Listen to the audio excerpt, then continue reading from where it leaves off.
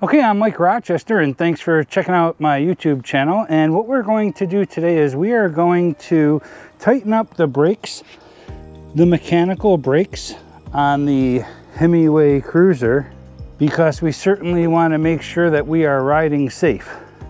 So you can see the brakes are real squishy and actually come right down to the handle. That's not what we want. We want to at least have a couple fingers in there of space before it touches the hand grip. So let's go ahead and get started and show you what to do. I want to let you know that I am not a mechanic, an e-bike mechanic or anything, and do not claim to. This is just how I tighten my brakes. So we don't want the brakes touching the hand grips. They're way too squishy here.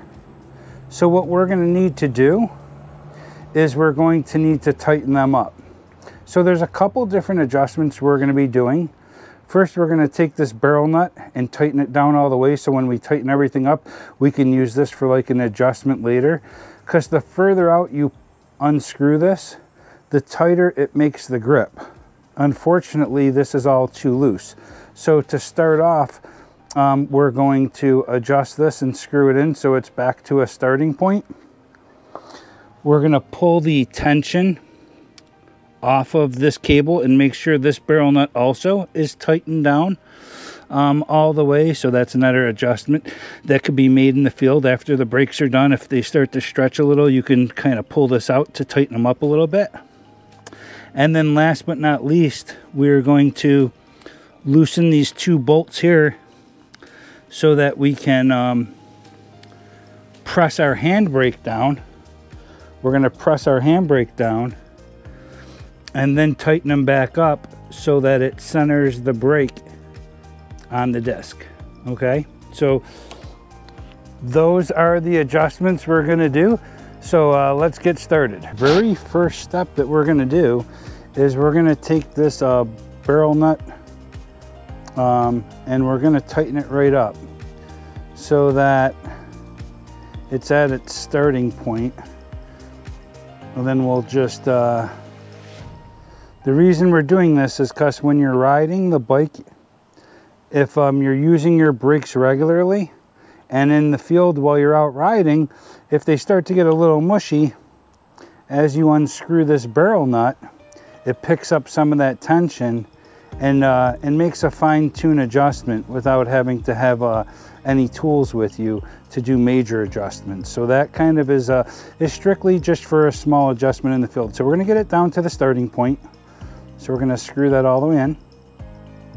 And then we're also going to make sure that the barrel nut down here is tightened down all the way as well. So we'll go ahead and tighten that down. So that's our first step. Okay, what we're going to want to do now is pick up the slack of this wire through the brake caliper by loosening up the screw and tightening it up. So we're just going to loosen this screw here. We're going to pull back as far as we can go, and then we're going to let it go forward a little bit, and then we're going to go ahead and tighten it up. So we basically loosened it, pulled this up, backed it off a little, and tightened it down. What that'll do is it'll make this brake lever now nice and tight. So you can see we picked up all the slack, and that's actually pretty good. But we can make some fine adjustments here by backing this off to maybe give it a little bit more distance between the two. That's pretty good.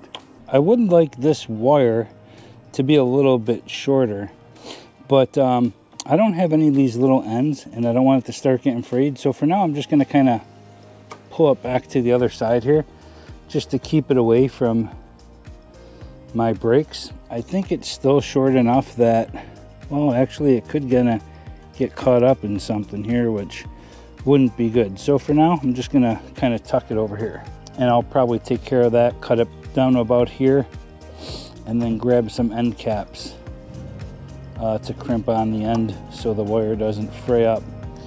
But I'll do that this week. So now we're going to loosen up these mounting screws. These mounting screws align the brake to the rotor. So we're just going to loosen them up enough so that when we pull down on the brakes, we're able to center them up. Okay, next on this inner pad adjustment, we're going to want to tighten that down all the way to the right, which is counterclockwise, and then back it off a couple clicks, maybe about a quarter of a turn, and we'll use that as our starting point. Okay, so the next thing we're going to do is we're going to pull down on the handbrake and then tighten up these two bolts. So by holding this at the same time we're tightening them up, that's what's going to adjust the brakes for us. So we definitely want to make sure we're holding this. Because we're doing the front brake, I'm kind of close to the tire here, so I can actually reach both. So I'm just going to go ahead and show you how that happens. Because my arms are kind of long, I can hold down on the brake and then come down here and go ahead and tighten up these bolts. I'll tighten down a little bit tighter. Now that the brakes are tightened down and the caliper should be lined up to the brake pads, I'll go ahead and release the brake. Okay, now that adjustments have been made, we're going to go ahead and make sure that our tire is not scraping anywhere. So we're going to go ahead and pick it up, spin it. And wow, no scraping. That's perfect. So it's as simple as that. So now you can see that our brake tightens up right about here, and it no longer touches the hand grip, and there's some nice tension there.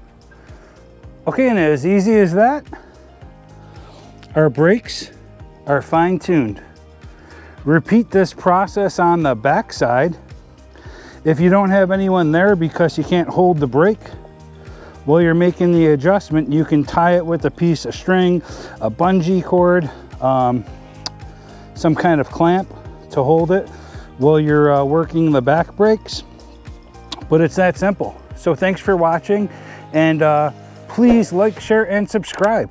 Until next time, ride safe and have fun. See ya.